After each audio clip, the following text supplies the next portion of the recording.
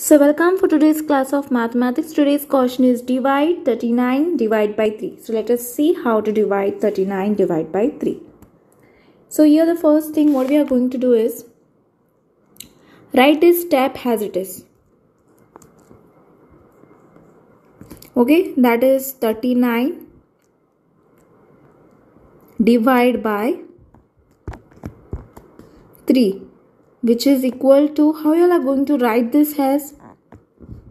Okay, or else let me write this down only so that you all understand better. So 39, put multiply and then take the reciprocal of 3, that will be 1 upon 3. Now you all can multiply this 39. 1s are 39, right? You all can write down this 39 upon 3. So you all can write down 3 1s are 3, 3 1s are 3 and 3 3s are 9.